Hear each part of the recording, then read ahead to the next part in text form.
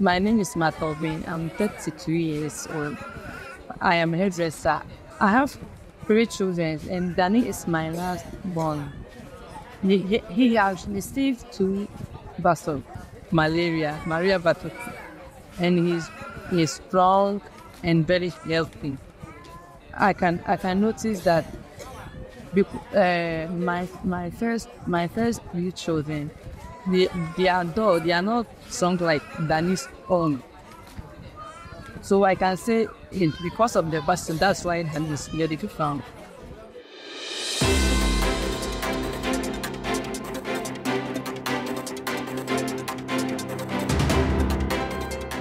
Welcome back to Africa Science Focus, the weekly science and development show from SciDevNet. I am Ogechi Kianyao.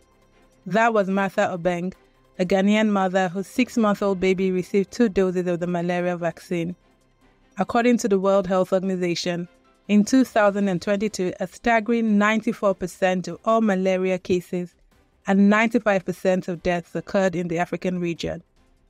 Unfortunately, young children are most vulnerable to malaria, with children under 5 bearing 78% of malaria deaths in the region. Ghana has made great strides against malaria. The World Health Organization reports a 90% drop in malaria mortality in Ghana since 2012. One strategy was the 2023 approval and use of the R21 Matrix-M malaria vaccine.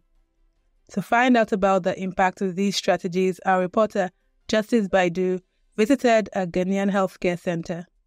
He also spoke to Ivy Nikiwaye, the head of Public Health Department at St. Gregory Catholic Hospital, Buduburam, Accra, Ghana.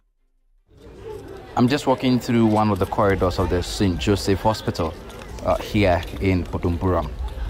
According to the health workers here, 1/3 of the cases they see here daily is related to malaria. I'm Ivy Sabrina Nikwi, a public health nurse and the head of Buduburam Sub-District NDEP. With this fascinating, malaria happens to be one of our top 10 priority cases as far as OPD is concerned.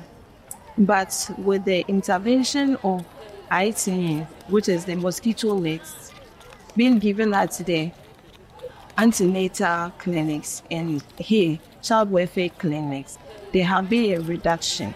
But when it comes to cases of like under 5 cases, under 5 children, there has been a reduction in morbidity and mortality cases in malaria here because of the introduction of the new vaccine. To listen to the rest of this podcast episode, click on the link in the description below.